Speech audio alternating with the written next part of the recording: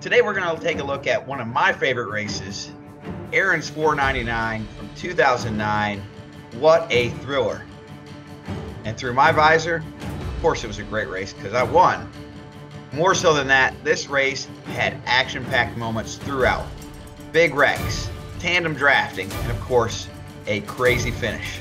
We're going to take a look at all those moments and reflect on how this race changed racing at Talladega forever.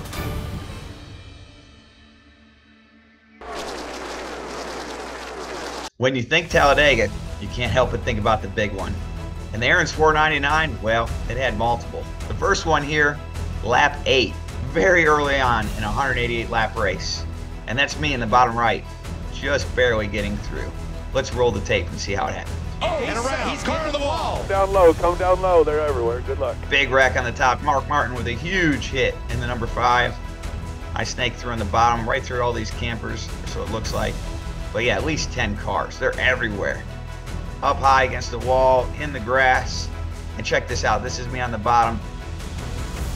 Just barely getting through, didn't hit another car, but whoa, freeze right there. I hit Jeff Gordon's radiator. That's what you see flying across the track. Put a huge hole in the front of the nose. I was so fortunate to get through this. Sometimes that's just the racing luck. We had it. Damn, I can't believe I made it through that. Hell of a job, bud. Hell of a job. Well, any restrictor plate race is going to have no shortage of heart-pounding moments. And this was a big heart-pounding moment for me. About halfway through the race, running towards the front of the pack, I look behind me in my mirror. It's Dale Earnhardt Jr.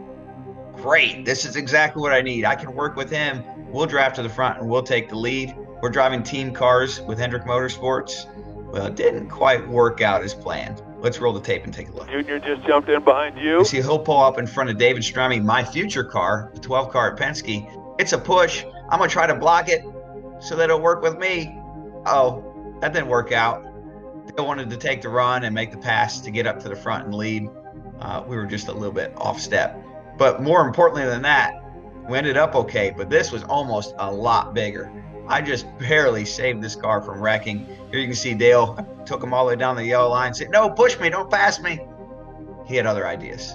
Both of us drove away, but my heart's still pounding, even to this day, watching that replay. Take that 07 and just push away. In the closing laps at Talladega, you've got to make your move. In this race, I chose the tandem draft with Casey Mears with about 3 laps to go. We went from running in the teens to all the way up to the top 10 with just 3 laps left. Here we're going to watch that, where I'm tandeming with Casey Mears and we catch Carl Edwards and we switch. Casey didn't want a tandem draft, and I had to let him go off of turn 2 at Talladega, pick up Carl Edwards, and set up what would be an amazing finish.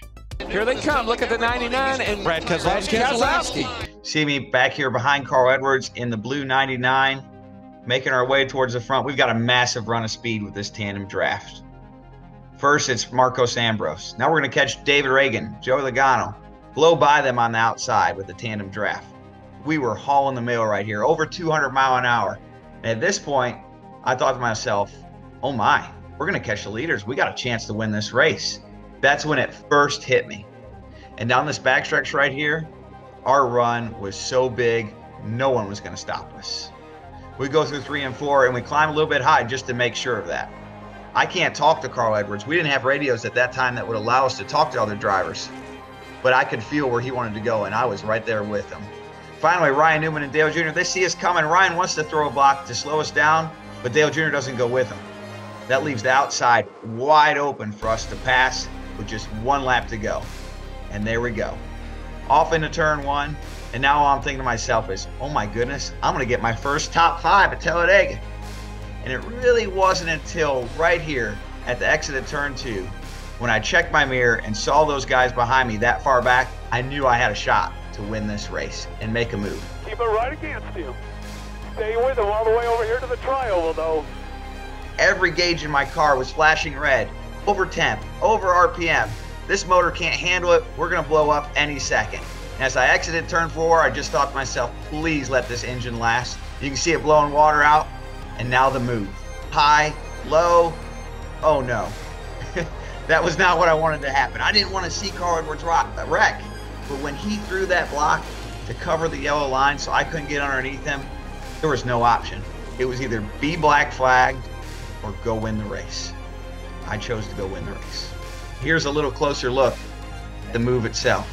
First, a little move high just to get Carl off balance, then down low. A little shake and bake move here. Carl knows he's beat, but he still wants to cover it. But it's too late. I've got a fender in there. You can see I'm there. And when he turned down right here, there was no way to avoid contact without going below the yellow line. I had to make a tough choice. It's one I still think about and fans ask me about all the time. Should I have gone underneath the yellow line, avoided the wreck, and had the win taken away from me? Or make the move I had to make to win the race? It's a tough question. Every driver is going to answer it the same way. And the results aren't always pretty. But for me, it put me in victory lane for my first career Cup win at Talladega. Holy cow, did I really just win this race? I don't know what to say, guys.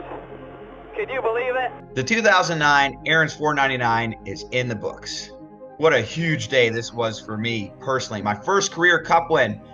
I never even dreamed that would happen when I entered that race that day. This was certainly one of the biggest game-changing moments in Talladega racing history. And to me, a race that will live in Talladega infamy. I can't believe we won this thing. Woo!